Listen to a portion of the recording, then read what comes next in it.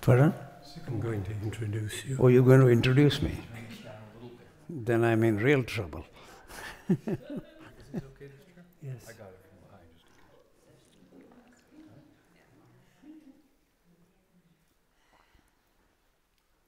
Did you make an announcement before Sycamore about the baptism? Are you ready for Mark?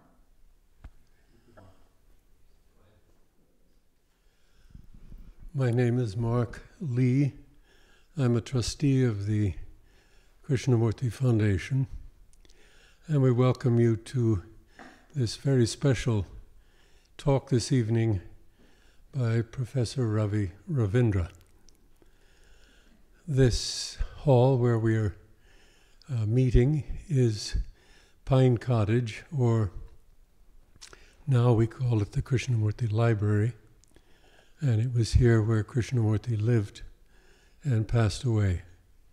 Regularly we have activities in this hall, talks, dialogues, and meetings. And there is a complete library of Krishnamurti's books here in English and about 20 foreign languages for people who'd like to come and study the teachings. Dr. Ravindra is a very old friend of the Foundation's and an even older friend of Krishnamurti's. He knew Krishnamurti personally quite well for many, many decades and had the good fortune of having dialogues and conversations and walks with Krishnamurti in the last 20, 30 years of his life. Ravi has also authored several books with reference to Krishnamurti, in addition to several others on other topics that he speaks on internationally. He's a former professor of religion and physics from Dalhousie University in Nova Scotia, Canada. The reason it's such a pleasure to have Ravi speak with us tonight, there are several reasons. The main reason is that as an old friend and someone who was familiar with Krishnamurti, he understands Krishnamurti from many, many perspectives. And he is not afraid to ask critical questions about both the teachings and the teacher. So which is an important dimension as the years progress after Krishnamurti's passing, that we continue to look at the teachings and the teacher with an intelligent, critical eye. So, welcome, Ravi Ravindra. Thank you, Mark.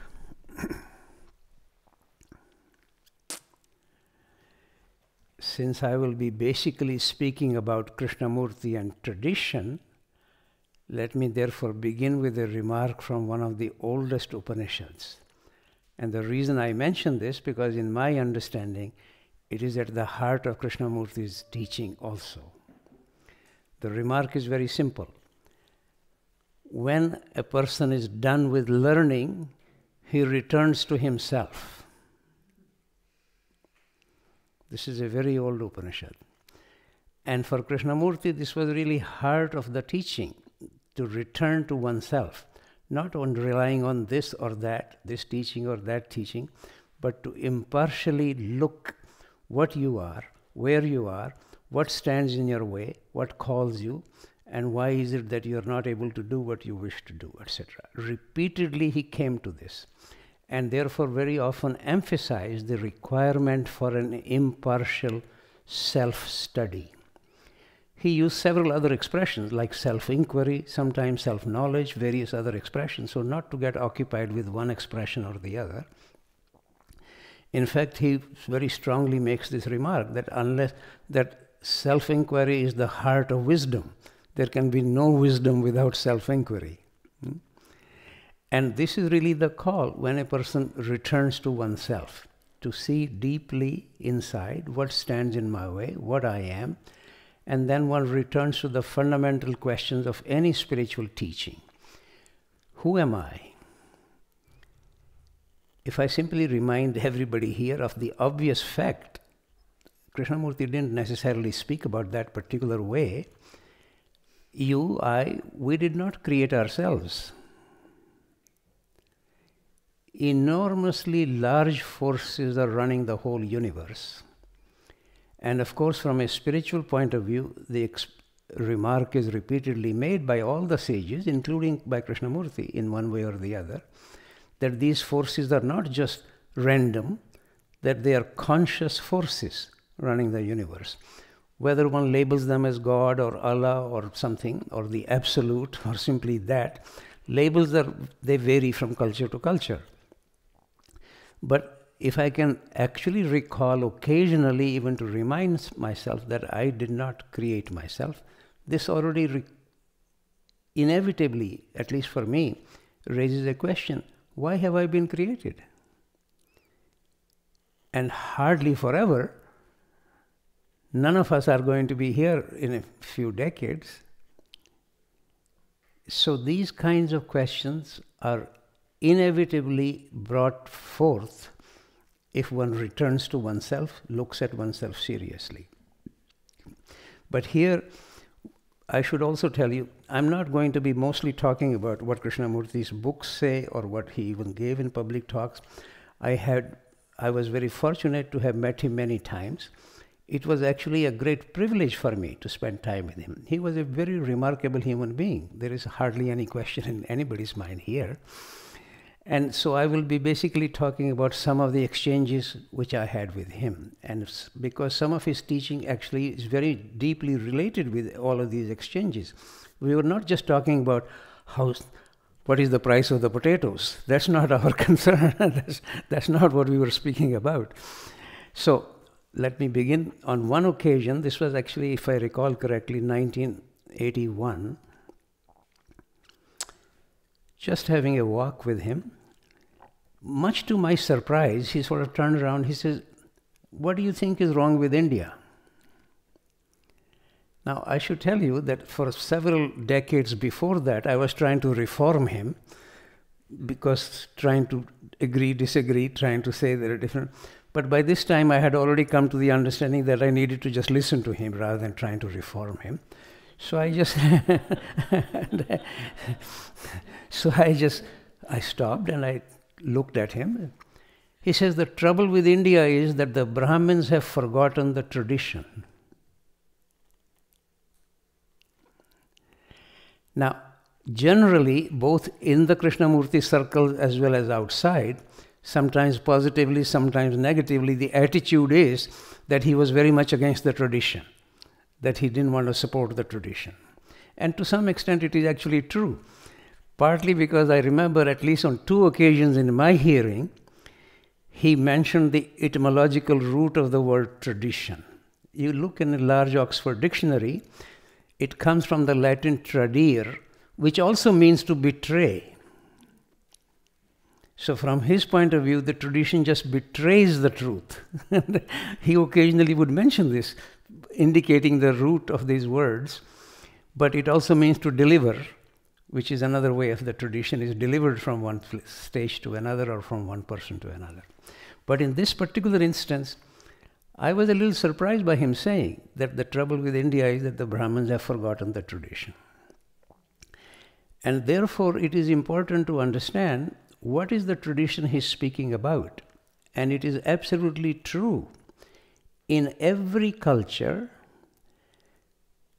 it depends on what we mean by the tradition. Is the tradition what the priests are saying, what they are eating, what they are asking you to do? Is that the tradition? Or if we stayed, let us say, for a moment with the Indian tradition, is what Ramakrishna said or did, or what Raman did, or what Vivekananda did, or before that Yagyavalakya, or Kabir, or Nanak, what they did, is that the tradition?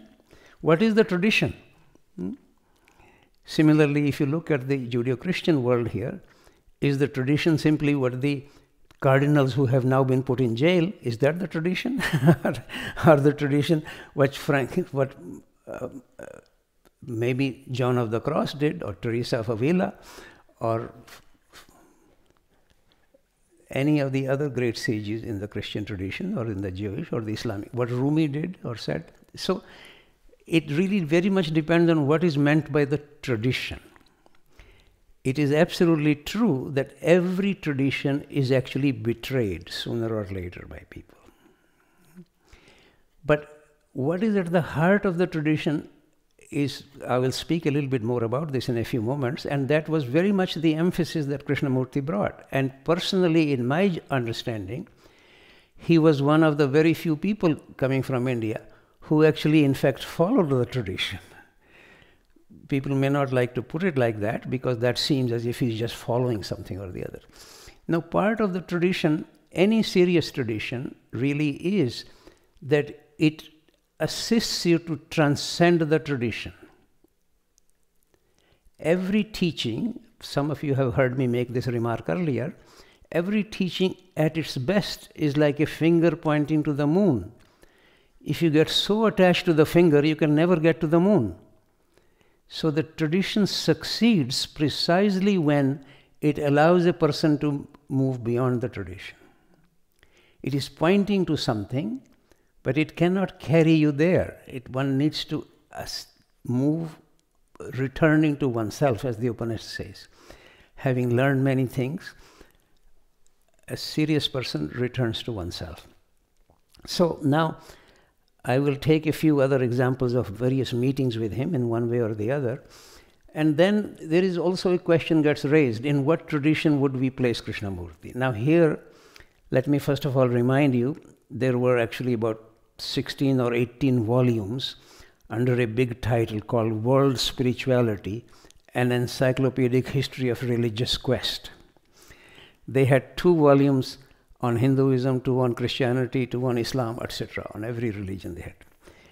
In the 2 volumes on Hinduism, the first volume is called From the Vedas to Vedanta, and the second volume is called Modern Flowerings.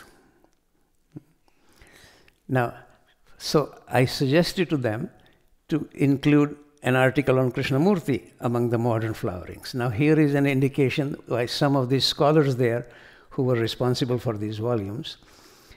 They said, but Krishnamurti is not interested in the tradition. You see, they have the same attitude as some people within the Krishnamurti teaching also have that attitude, that he's against the tradition. Similarly, people outside have that attitude. But in any case, finally they agreed and had decided to publish an article on this. And Krishnamurti was still alive. The volume was actually published after his death, but they were gathering the material, I think, in about 1984 or something like this. So since he was still alive, and since I was writing this article about Krishnamurti, I decided to check with him, would he agree with what I'm saying? And I basically spoke with him, and I said, am I right that at the heart of your teaching is intelligence beyond thought? And I must say, I was rather surprised by his response. Maybe he has said this to everybody else, but nobody else has reported this. He said to me, he had a habit of saying, sir, if you speak from your heart, whatever you say I said, I will agree I have said it. Now, that actually placed an enormous responsibility on me. Am I now going to speak from my heart?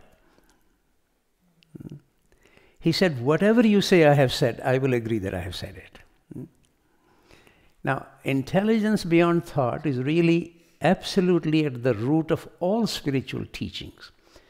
Constant reminder that there are many levels of reality subtler than the thought, subtler than mind. The word mind is a little tricky in the English language, because whether we are talking about the monkey mind or the Buddha mind, we just end up using one word, mind.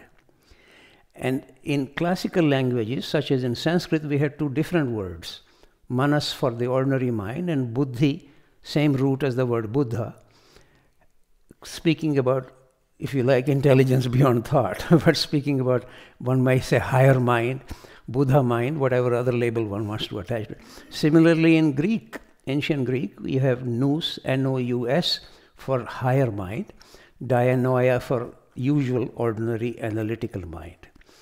So Krishnamurti is not against thought. In fact, he even speaks about to come to real thought, to clear thought, etc. That is the call. So very strong suggestion in the whole of the Indian tradition, not only in the Indian tradition, but actually in all spiritual tradition, but very much emphasized in the Yoga Sutras of Patanjali and in the Bhagavad Gita. In fact, the very first substantial sutra in the Yoga Sutra, let me quote it to you, it's actually the second sutra in the first chapter. Yoga chitta vritti nirodha. Yoga is stopping all the movements of the mind. Very strong call. In fact, personally, I think just the very word to say something is spiritual, it is almost automatically to assume that it is beyond mind, that the mind cannot quite grasp this. But the spiritual realm is very large realm. I need to keep reminding people of this. For example, in the Bible, you have 9 orders of angels. They are all spiritual. But there are large categories or different levels of angels. Similarly, in the Indian tradition, many levels of the devas. Devas sometimes gets translated as angels, but it's really not an appropriate translation. It's slightly different characteristics in both cases. But in any case, the point really to be made is this. The suggestion that there is an intelligence beyond thought is absolutely at the core of all spiritual teachings. Very much emphasized, as I just said, in the Yoga Sutra, which is associated with actually practicing something, not simply talking about it. Similarly, the Bhagavad Gita. Just to remind you, Aldous Huxley, who was a fairly close friend of Krishnamurti, as a matter of fact, he actually speaks about the Bhagavad Gita as the perennial or the paradigm example of perennial philosophy. Because precisely these texts are actually dealing with their call about various levels of reality and how to approach them, what practices are required, etc. So the suggestion from Krishnamurti that people have forgotten the tradition is absolutely right. If one understands the tradition at the usual kind of low level that gets called, well, that's the Hindu tradition or that's the Christian tradition. So we should be, Christian tradition is that nobody else can go to salvation except unless you go to the church. So if that's the tradition, it's obviously stupid to follow that. So one needs to be very clear what is being understood by the word tradition by Krishnamurti. So personally, in my judgment, he was one of the very few people actually who in fact followed the tradition. Very strong emphasis on self-study. This is absolutely at the root of any serious search. Until I see what stands in my way, what calls me, why I am unable to do what I decide to do, how can I make any progress of any kind and understanding? So for example, in the Yoga Sutras, again I mention here, the Sanskrit word is swadhyaya. Literally means self-study. And it's repeated more than once in the Bhagavad Gita and in the Yoga Sutras. I mention just these 2 texts partly because I'm more familiar with them, but partly because they're at the heart of the actual spiritual practice in the Indian tradition. And so self-study or self-inquiry was very strongly recommended by Krishnamurti. Who could possibly be against this? It is actually absolutely at the heart of any spiritual search.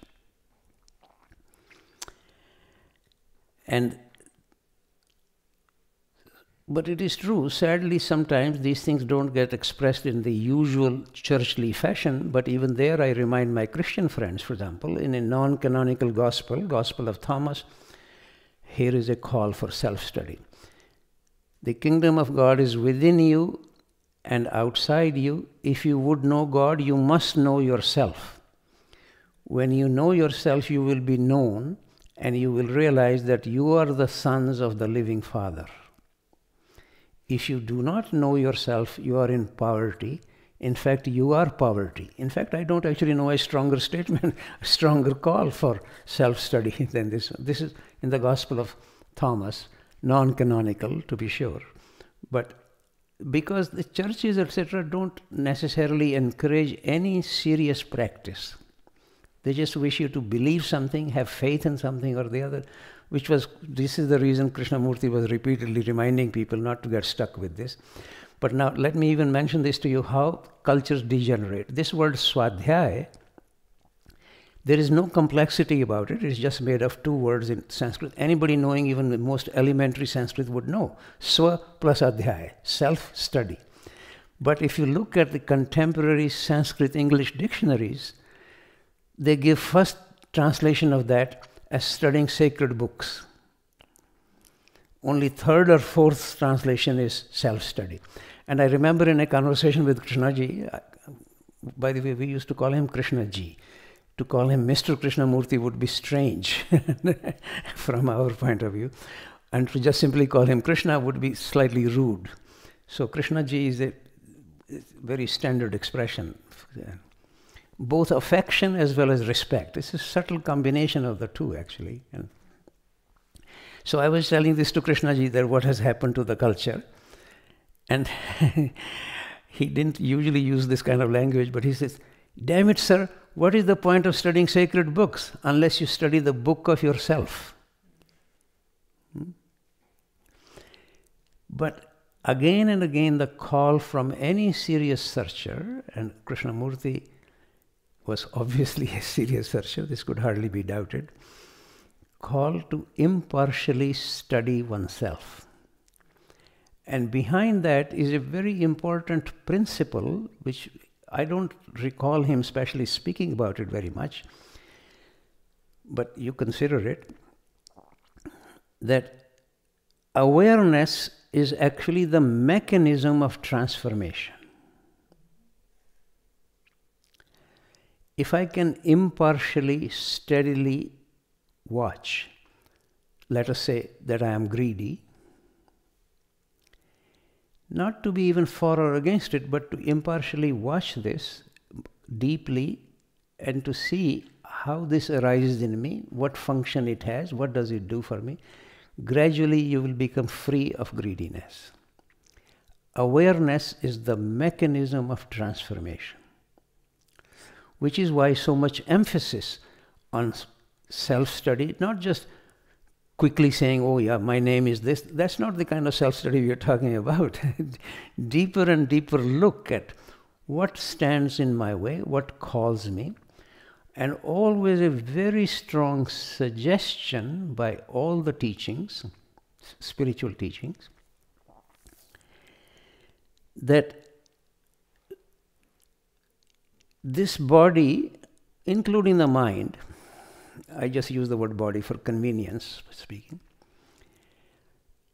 is created by a spiritual element for its own purpose. Because in the spiritual teachings, the suggestion is that the whole manifested universe comes about by involution. By involution, I mean starting from the highest level of consciousness, coming to lower and lower levels, right up to the rocks and the stones. This is completely contradictory to the modern scientific perspective, where everything in the universe begins from dead matter, somehow some particles coming together, then bigger particles, and then we get life somehow begin, then somehow consciousness begins, etc. But it begins from the lowest level of consciousness. Therefore, from a physics point of view, which is the queen of all the sciences, everything ultimately should be expressed in terms of matter in motion. So everything material is coming from the matter side. This is completely contrary to all the spiritual teachings. And therefore, the suggestion is that a particle of, we can call it the spirit or particle of divinity, that has created my body for its purposes, not for the purpose of the body. And the purpose is because it is needing to evolve to come back to the source which created it. Ultimately to come back to God, to come back to the One. Now Krishnamurti, at least in my hearing, didn't specifically ever mention this kind of aim, but it was always implied by his teaching that one needs to find one's relationship with the subtlest realities, full of, he would often use the expression, truth, love and beauty, which are the attributes attributed to the very highest level of consciousness or to God, etc. So the call really is that my body, including the mind, needs to undertake appropriate actions that it can assist the evolution of this particle of divinity that has taken on my body. Now, the trouble is, as I ordinarily give this very simple example, the whole purpose of a magnetic needle is to point to the north, magnetic north. But if there are distracting magnets, it cannot point to the magnetic north. So the whole purpose of this particle of divinity, let's use the word soul temporarily, but every word has lots of complexity to it, so I'm a little hesitant using it. But let's say the purpose of the soul is to point or to assist us to return back home, return to the source. But there are very many distracting magnets around. All our education, all our social conditioning has to do with competition. How can I gain more? How can I get a Nobel Prize if you're working in the sciences? Or how can I get to a better college, better house, etc.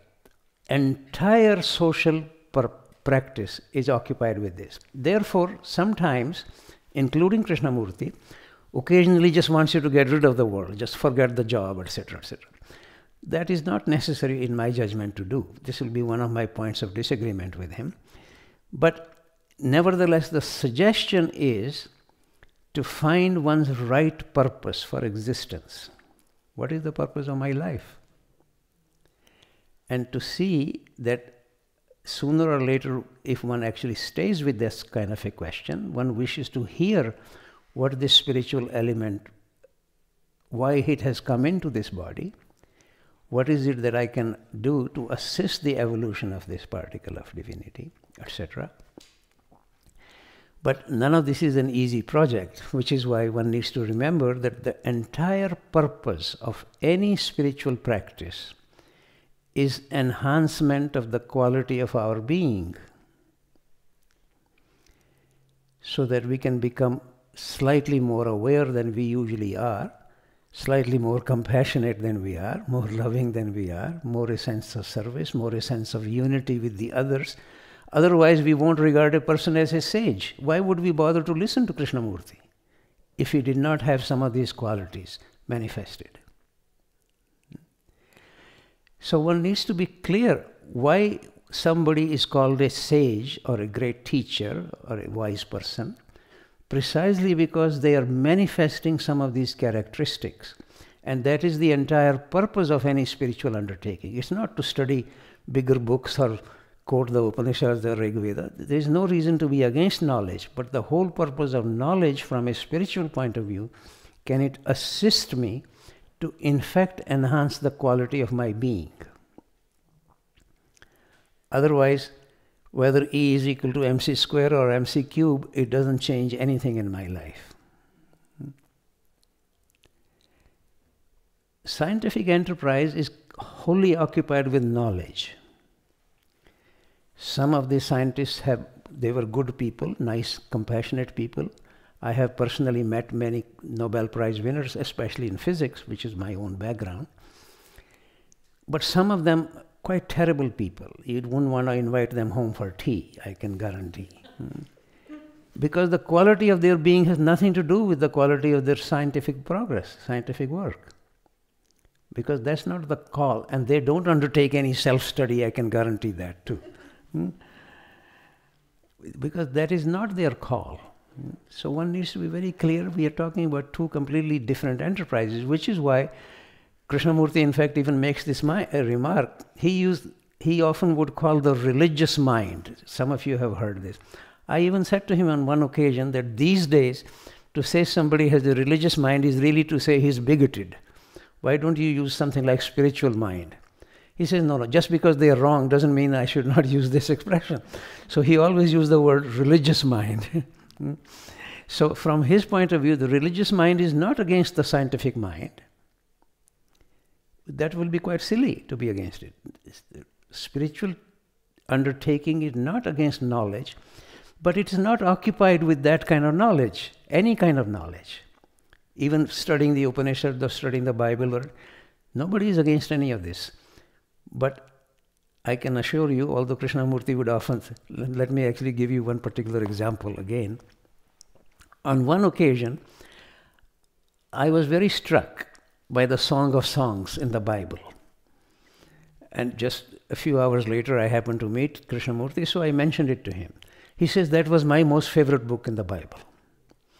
And then, partly coming from an academic background, I mentioned to him that Rabbi Akiva, a great rabbi in the Jewish tradition, had actually, because even in the Jewish tradition and particularly in the Christian tradition, for example, Martin Luther wanted to get that book out of the Bible because it has some sexual innuendos in it. Like Geet Govind in India, if you're familiar with Geet Govind. And so some of them want to take it out of the Bible. So Rabbi Akiva had said that the day that all the days are holy, but the day this book was given to Israel is the holiest of all days. He was a great admirer of this book. So Krishnamurti quite understandably liked it. But the moment I mentioned this is, I haven't read your Bible. Let me assure you, consistency is not something you need to get too attached to Krishnamurti. Because he didn't want to engage in this academic kind of a conversation, but otherwise he just finished saying to me hardly 2 minutes earlier that this was his most favorite book in the Bible. So I call again and again to remind you, for example, let me mention this another example here. I'm partly trying to relate this all with the classical tradition, and see, if you later on remind me of any of the major remarks of Krishnamurti, I will tell you where you can find this in the Bible or in the Upanishads or in the Bhagavad Gita or the Yoga Sutras. Everything that you can mention. I will speak about a few of those items here. One is, on one occasion, first of all, it was a conference. They had a tendency or a practice to invite about a dozen people to have what they called a dialogue with Krishnamurti. And then hundreds could be around, but they were not expected to say anything or even to applaud or to do anything. Just they needed to be quietly just listening to it. So I happened to be one of the persons invited there. And, various people are saying something or the other. And I had just come from Canada, coming to India. It's not next door. And I wanted to listen to what Krishnamurti had to say. So I ended up saying, I said, sir, you are the cat with the meat. You should tell us. Now, these are all vegetarians. Somehow this expression came out of I said, you are the cat with the meat. You should say something. And he started laughing. And then somebody there was getting a little annoyed with my remark, Pupul Jayakar, by the way. And he was so angry with her, I was completely surprised. He asked her to shut up, listen. And so then I asked him some questions, and I said, you keep saying this, but none of this is actually quite speaking to what we are asking. He said, why do you come then, I said, because I love you. I don't know from where it came. Now here is the public occasion, and what I ended up saying, because I love you. that was one of our exchanges. Then on one occasion, some of you know this, especially those people who actually met Krishnamurti in person. Very few are now left who actually met with him at a long time. And he had conveyed a very democratic attitude, as if everybody can come to this level. This must have been his training in England, I think, at early 20th century. And I said to him, sir, this is impossible. The kind of level that you're speaking from is not so ordinary. He said, do you think I'm a freak? Now, freak can mean somebody who's badly brought up or bad somewhere, but it can also mean something completely unusual, extraordinary. I said yes. So that in a way, because you see, it could be understood in either way. But then I said, if you think we all have the same kind of mind, let us act. This was in fact in this very room here. There was a table there. There happened to be a vase with some flowers sitting there, and there were 2 chairs there. So we both sat there, and I said to him, "Sir, you look at this flower and tell me what comes through about it in your mind, and I will look at it and I will tell you what comes in my mind. If you think we are both at the same level, then we can now test it." So he looks at this flower and he says, "My mind is like a mill pond. Any impression rises, creates a little wave, but very soon the wave disappears and the quietness comes." Then he looked at me very mischievously and he said, "And sir, your mind is like a mill." I have actually written an article about this called "Mill and the Mill Pond" is the title of that article. and even Pupul Jaikar, who was not a great fan of mine, in one of her books she included that article, one of the books she edited. But clearly there was an enormous difference really between the quality of his mind and the whole call, particularly emphasized in the Yoga Sutras. Not to be against the mind, but mind is not the real knower. Mind is an instrument, but like the telescope is not the real knower, scientist is the knower, knowing through the telescope, but then you can have a bad telescope or a good telescope. So our mind can be refined, quietened.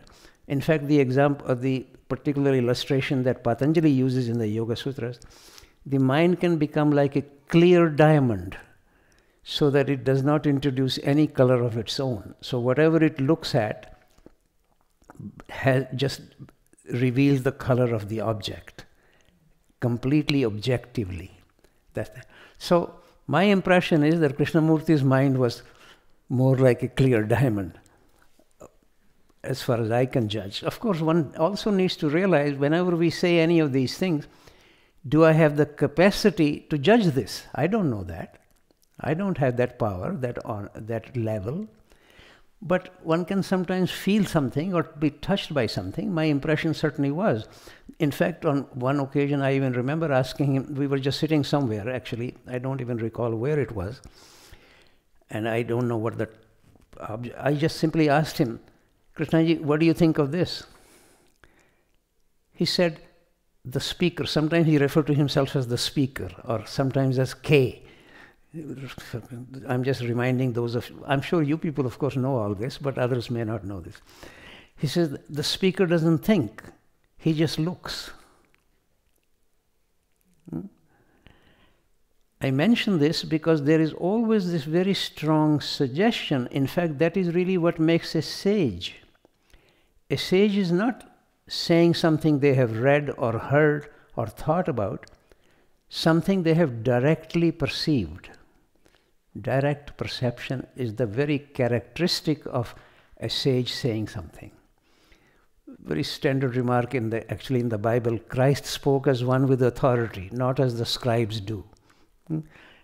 A way of just mentioning. Because when they speak, naturally they speak with authority because they're saying what they actually see. They're not something they have heard or read about or something. And so his remark was very interesting. The speaker doesn't think, he just looks. And that is really the call very much here. And maybe I mentioned some other exchanges with him. This will take a little background, but not long. On one occasion, my wife and I were returning from a conference in Hawaii, and we had to change flights overnight in Los Angeles, and then take flight to Halifax, which is 4 hours time difference between here and there, just to remind you. So it's very far away. And Krishnamurti had actually said to me occasionally, or quite often as a matter of fact, whenever you can come, please come and see me. Actually, on one occasion he said, especially I should mention it to people from Kratona Institute, because they would often invite me here and would pay for my airfare. He says, let them pay for your airfare and then you sneak out and see me. This is Krishnamurti saying to me, then you sneak out and see me. And so I guess I had sneaked out on one occasion to come and see him. And so, but then when I was passing through Los Angeles,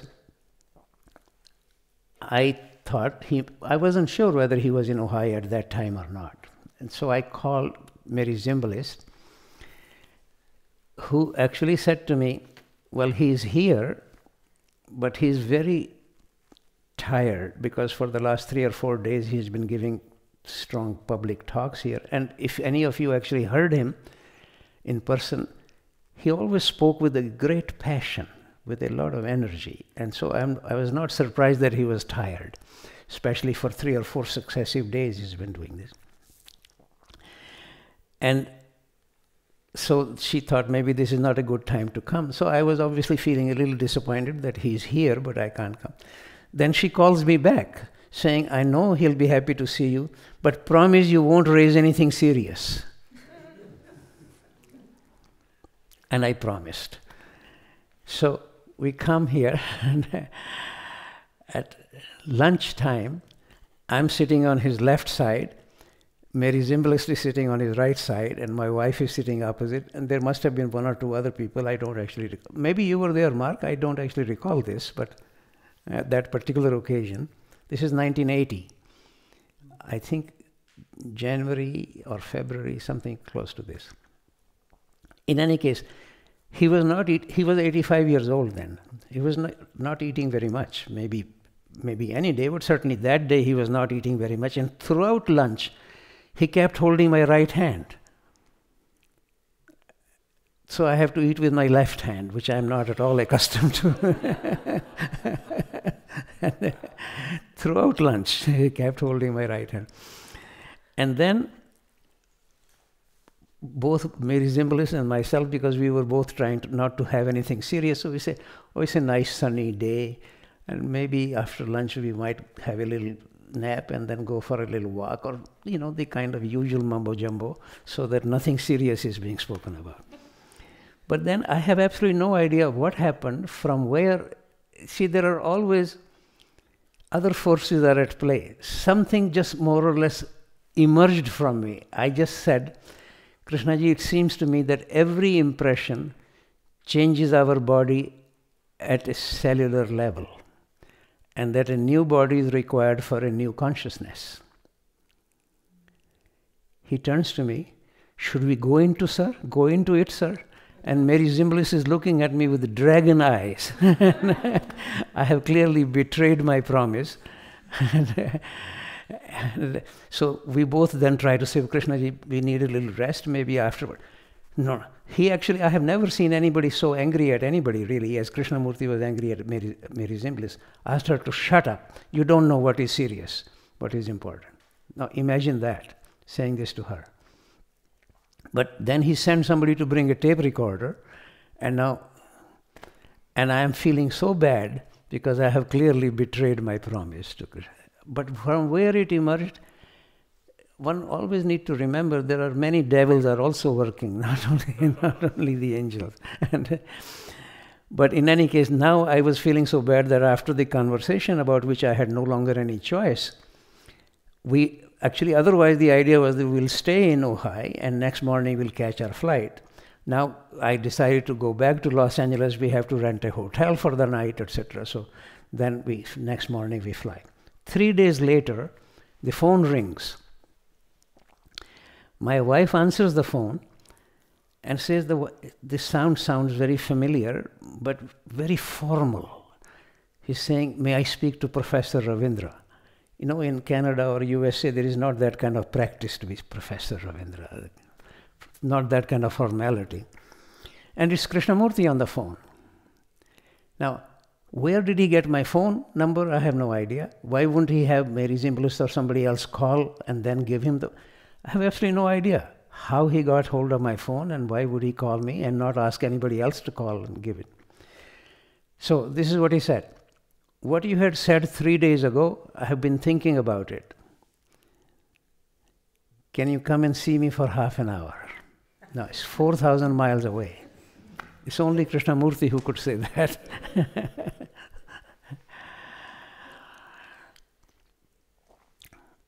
But you know, an iron filing does not know how to avoid going to a magnet.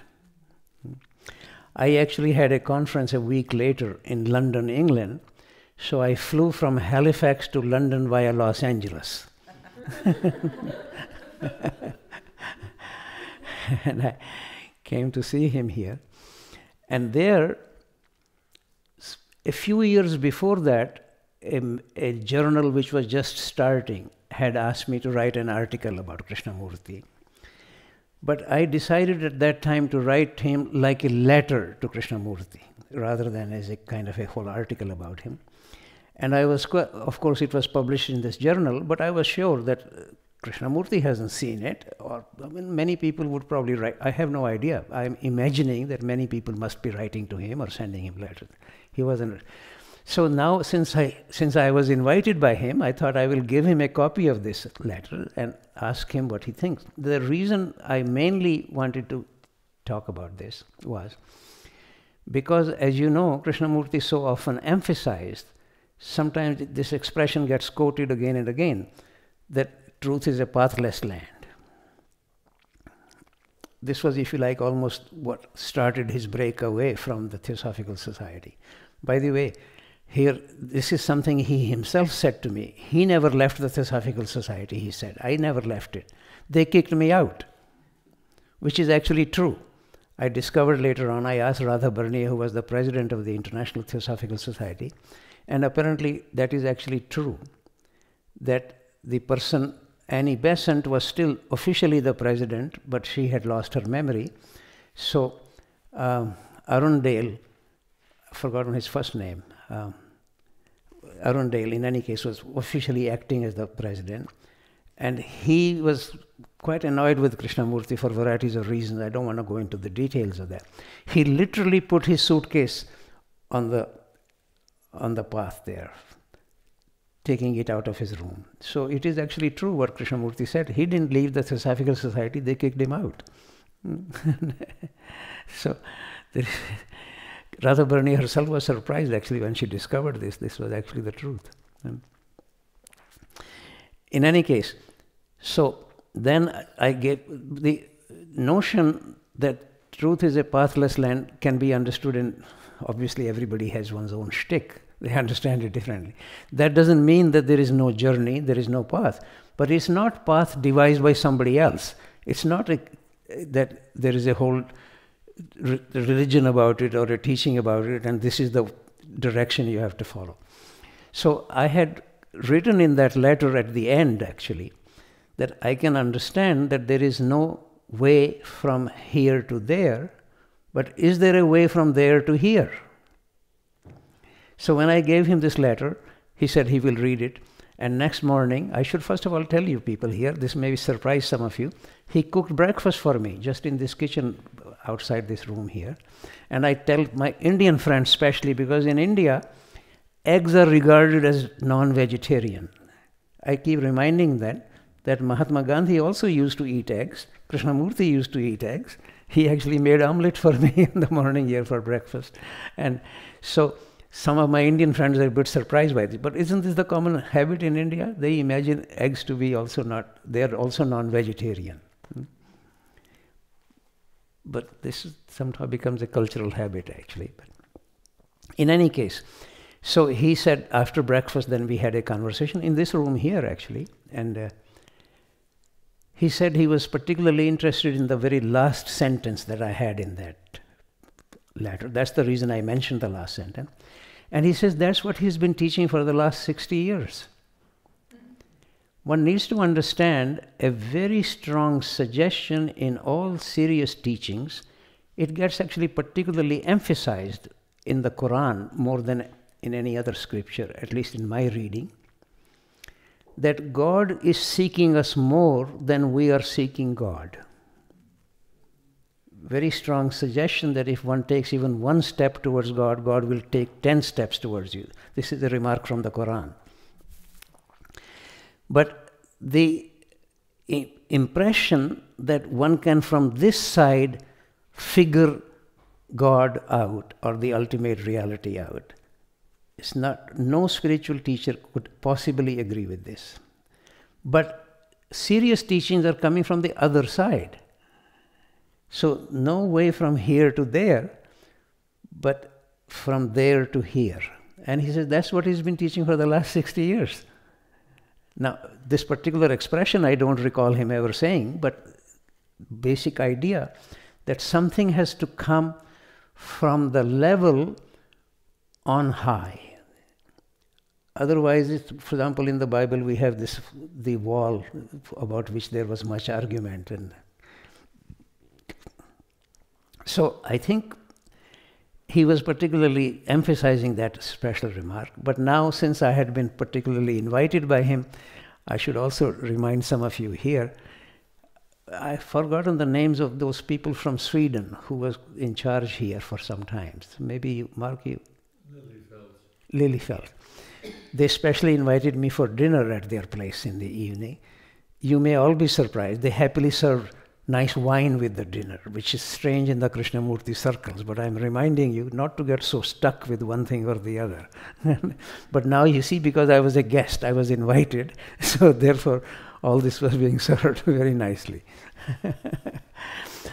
So, in any case, I have told you some of the remarks or exchanges with Krishnamurti in my meetings, but the suggestion, this is so clearly a remark from the tradition, that the only real understanding can come only from divine revelation, rather than my conquering the heaven with my boots on, walking in. That's not the idea. Therefore, always a suggestion, various words get used: surrendering oneself, submitting oneself, offering oneself. But this is where it becomes very important to also emphasize that something is still required from our side to become more and more receptive. Even if God is searching for me, if I'm running away, I don't want to be found, then I won't be contacting him. So something is very much required from our side. And this was actually partly, not exactly my arguments with Krishnamurti. I was always very touched by his remarks. But for me personally, I was not very clear what it is that I needed to prepare myself that I can be touched by God. After all, I've been hanging around now for nearly 85 years. I haven't yet been touched by God. What the hell is he waiting for? What is required from my side? That's my question. So, therefore, for me, that is the real meaning of preparing oneself to become more and more receptive. And I had several exchanges with Krishnamurti about this, because he was not very eager to be describing that particularly, because for him it's almost as if it instantaneously happened, something just descends on you. It hasn't descended on me. So I have to honestly say that something is surely required from my side. Actually, on one occasion he even said that the sun is shining, all you need to do is to open the window. And I said, Krishnaji, some windows are painted shut. They need to be scraped. You're too clever for your own good. That dismisses the conversation. But my question still remains. What is the scraping that needs to be done? And here I give you an example from a great scientist, Albert Einstein, who was also occasionally asked, is creativity or ultimately all a matter of chance, or is it a matter of hard work? And his response is actually very helpful. He says, ultimately creativity is a matter of chance, but chance seems to favor the prepared. That's the thing I'm asking. how do I prepare myself? It is true that ultimately it's not a question of my conquering heaven or determining to be enlightened or whatever label one wants to attach to it. No, it all has to come from the other side. But am I receptive? Am I willing to receive, or am I just running away or covering myself up with blankets so I don't see the sunshine? Therefore, I have an ongoing question about this, about the teaching of Krishnamurti. I think my own impression is that he himself, maybe from previous lives, I don't actually know this. After all, why would Leadbeater be able to select him out of many other urchins on the seashore there? Clearly there was something extraordinary in him, even at the age of, how old was he at that time? 14 years old or something? Now, where is it coming from? I don't know. I personally, actually, even in my own life, I say, in fact, I am these days very much even putting some of this together in a book. I myself feel, even having somebody like Krishnamurti spend so much time with me, that I am blessed. I have met some very remarkable people in my life, great Zen masters, Jean the Salzman, the main teacher in the Guruji teaching. Why have they bothered to spend so much time on me? In fact, my partner says maybe I did something in a previous life because she can't see anything in this life to deserve this. But clearly, there is a blessing somehow I seem to receive. Why would Krishnamurti spend so much time and energy with me? Similarly, I have a feeling from wherever it is coming from, one doesn't know that he seems to have been very early on, not greatly efficient in the ordinary intellectual sense. For example, he could not even enter, was it Cambridge or Oxford that he was trying to get into? They wouldn't let him come in because he didn't. His brother succeeded to get in, but he couldn't get in. So it's not that kind of intelligence we are speaking about. We are really speaking about this intelligence beyond thought that I initially mentioned here. But where it comes from, how, what it depends on, is a whole great mystery as far as I am concerned. But I invite you to nevertheless to see that personally, from my understanding, Krishnamurti was one of the very few people who actually, whether intentionally or by previous lives, etc., in fact practiced the teaching, practiced the tradition. Therefore, for him to say that the trouble with India is that the Brahmins have forgotten the tradition is absolutely right. Thank you very much.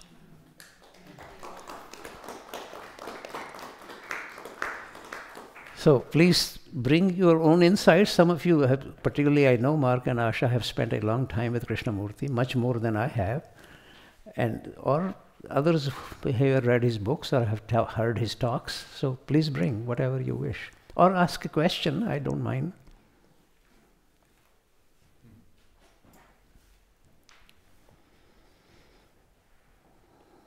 Hi. Do you have a favorite, this is not working. Do you have a favorite physicist? Have I a favorite physicist? Among still alive people? Alive or dead? Alive or dead? My favorite physicist is Einstein. Thank you. In fact, even before earlier I was in the technological institutes, not so much studying deep physics, but even there I remember I was actually very struck by something I should mention here as a general. Many of these great scientists, great artists also, make remarks which are not part of science. In fact, I often remind people to what scientists say is not what science says. The reason why I'm mentioning this, because scientists are also human beings. They also fall in love. They're also afraid of death or something or the other. So sometimes, even based on what they have understood, they might make some remarks. Like I will now quote to you a remark of Einstein, but I can guarantee you cannot find that in any scientific paper.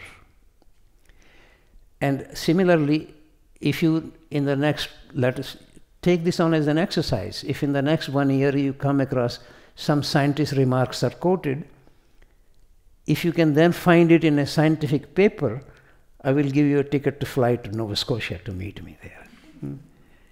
Because, for example, there are scientists who say, to hell with God, God doesn't exist, or some say God exists.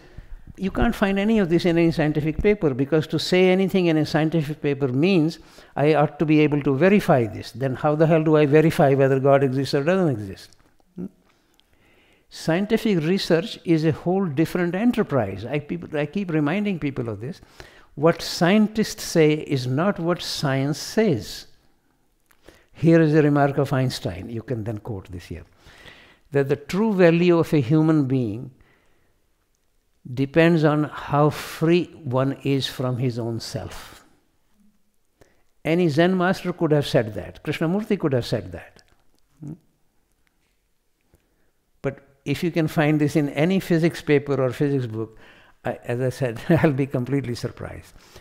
But scientists are also human beings. We shouldn't deny that fact. After all, they are also sometimes touched by something. Okay? So, but Einstein is one of my favorite. This is one of his remarks here.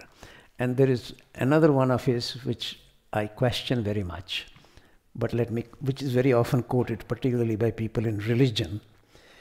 Science without religion is lame. Religion without science is blind. This is one of his remarks. Now, the reason why I find it not so acceptable, this indicates his understanding of religion. Whereas from the perspective of any serious spiritual teaching, the whole purpose of the spiritual teaching is to bring more and more insight. So he says religion without science is blind.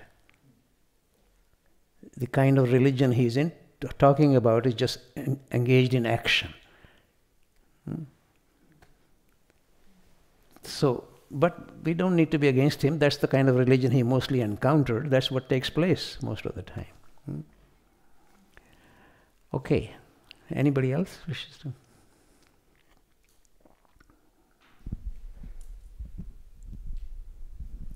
Ravi, further on your comment about from there to here, we often asked Krishnamurti how to raise children so that they remained vulnerable, susceptible. And he said several interesting things. Among them, he said, keep them as vulnerable as long as possible. He said, let them have long, long childhood.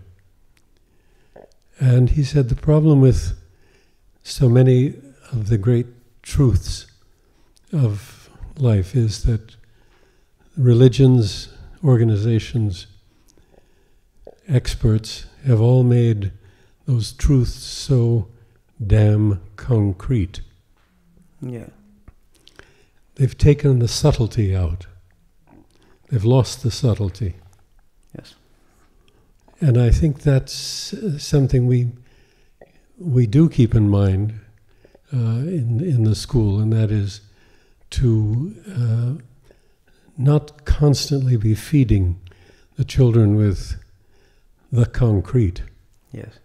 But keeping their minds subtle and vulnerable. Yeah.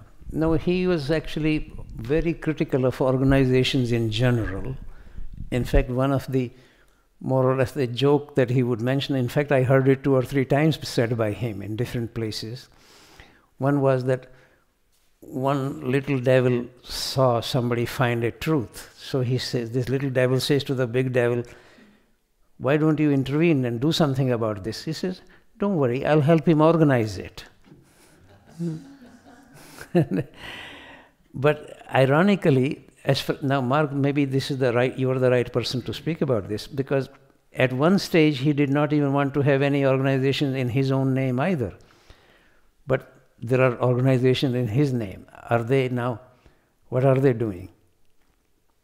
They're essentially business organizations. They're not spiritual, they're not religious. They just manage the affairs of what he left behind. You see, but this is again one of the difficulties is, this is not, I'm not trying to specially blame this organization or every organization is, for example, Krishnamurti organization is around, it's organized around Krishnamurti. So they will be selling his books, not the books of Thich Nhat Hanh, not the books of Gurdjieff. And it's the same the other way around. Gurdjieff organization will be selling Gurdjieff's books. They're not selling.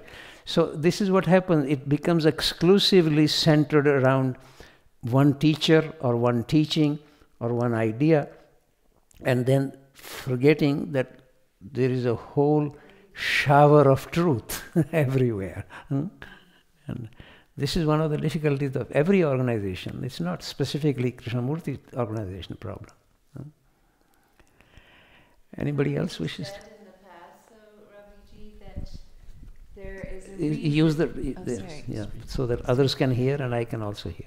Haven't you said in the past that there is a reason for the keepers of the religion or the organization and the practitioners of the religion or the organization? Yes, but the trouble is usually, you see, the practitioners, for example, I give a very simple example here, not to take it so, especially coming from the Catholic background as you are. Look at the history of the popes. Since the church itself decides who is going to be sanctified, how many popes have been sanctified? So what I'm saying is that you have popes who are not hardly one or two in the whole history of papacy have been actually sanctified even by their own decisions. That means that people who are saintly are not really running these organizations. And then it is another feature which I think Krishnamurti, we didn't specially talk about it, but I'm sure he would very much agree with this. Particularly in the Indian tradition, very strong suggestion, even by Shankara, who is regarded as the greatest philosopher in India, that when awakening takes place, scripture stops being authoritative. Similarly, in the Bhagavad Gita, even Krishna says something very similar to this. So, scripture is said to be helpful as long as it can help, but awakening is something which goes beyond scripture. But now, imagine saying this in the Catholic Church or in the Islamic tradition. You'll be in real trouble. The reason I'm saying this, that what then becomes something which is written down once, maybe 2000 years ago in a certain language and certain event in history, that becomes the cutting edge of everything. And now the language has changed, which is why I particularly like, there is a remark, actually a haiku of Masho, the great haiku writer in Japan in the 17th century.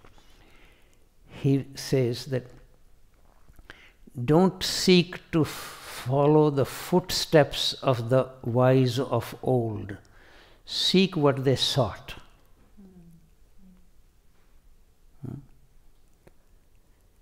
So we need to seek truth, God, not necessarily this is the tradition, this is the teaching, this is the kind of clothing you should wear, this is the kind of food you should eat, etc., you know, or this is the recitation, say the Nicene Creed or this or that. Particularly, I mean, kids are hardly out of diapers who have to say all this. So that's the tragedy of the traditions, really. So, in a way, coming back to this remark of Krishnamurti that traditions have betrayed is also true. But on the other hand, him saying the trouble with India is that the Brahmins have forgotten the tradition is also true. So he was one of the very few Brahmins who did not forget the tradition.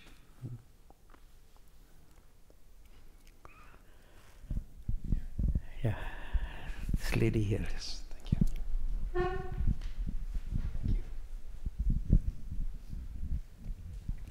Raviji, the question that keeps coming into my mind is, you spoke about the scraping of the paint on the window. What has been your experience since then of scraping the paint on the windowsill? One thing that I should have maybe added here, this was not at that moment when I raised that question with him, but another time he said, if you see that the house is on fire, you will break the window and go out. So for me now, particularly at my age now, more and more clarity that the house is on fire.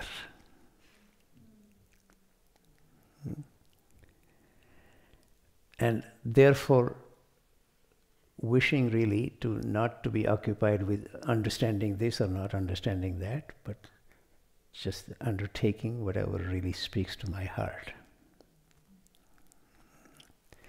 So, but young people don't quite realize that the house is on fire as easily as the older people can. But that was his remark. Partly sometimes it was a way of stopping a conversation, but sometimes it was a way of elucidating something or clarifying something. But thank you for your question. Yeah.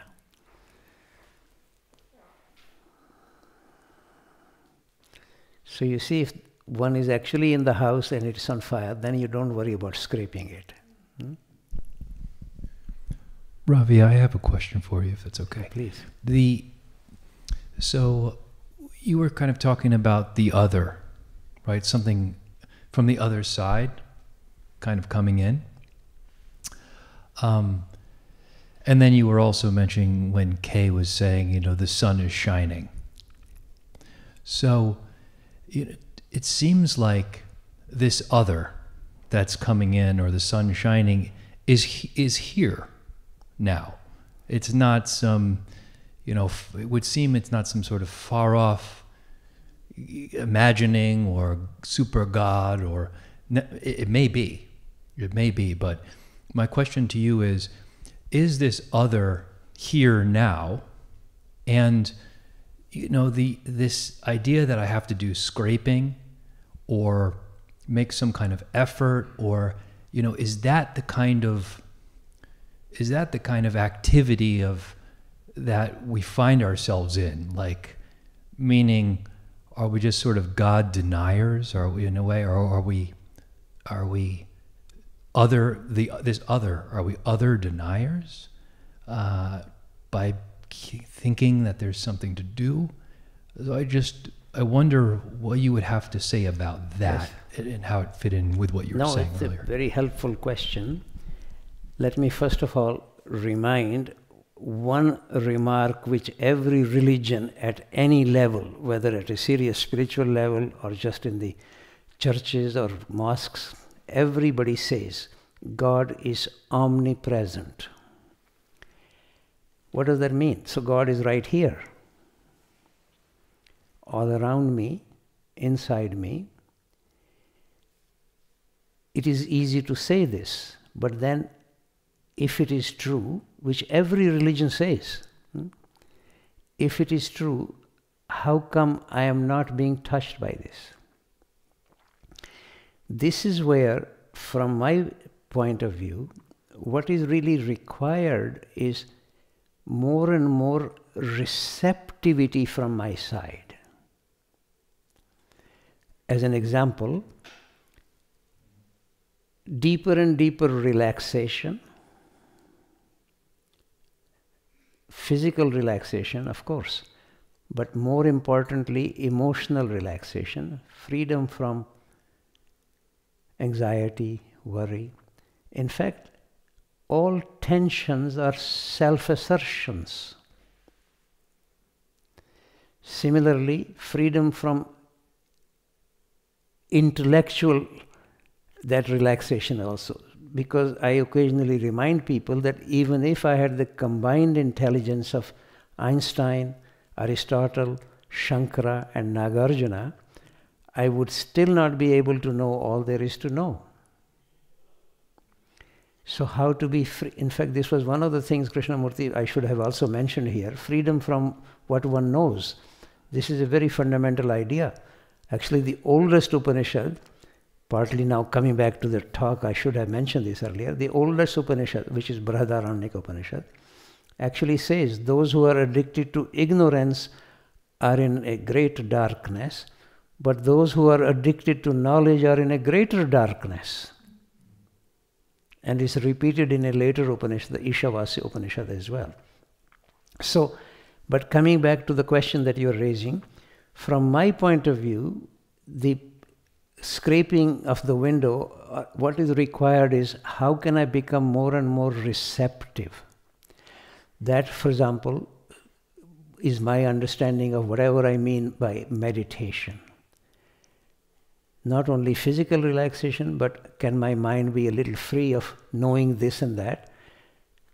Maybe for good reason or bad reason, I read a hell of a lot of things. For the last at least almost 10 years, I hardly read any book or anything else like this. I'm just not interested in it. Because my impression is if I can understand even one teaching of the Buddha or Christ or Krishnamurti and actually let it live in me, that is much more important than reading 100 books. So something is still required from my side to become more and more receptive. And in this context, maybe this will amuse some of you, but traditionally, just because really based on the kind of a genitalia, activity was associated with males and receptivity with females. So the suggestion really was, we have a very classical poet in India from the 16th century called Meera. Her poetry is still sometimes read by people very much. And one famous yogi was visiting. She wanted to meet him. And he said, no, he doesn't want to be near any female. And she said to him, Yogi, I would have thought that in the presence of Krishna, we are all females. All receptive. And this so much touched this yogi that he became her student after that. He really understood this. So this suggestion, this is the reason why the Lord of Yoga, Shiva, actually is shown as half male, half female. How do we bring activity and receptivity together so that the higher energy which is coming associated, which is God gets called he, especially in the Abrahamic tradition. Why not she? Why not it? But partly because of this activity. And therefore to become more and more receptive requires deeper relaxation, more and more freedom from my knowledge, from my anxiety and worry, so that this subtle energy can actually descend.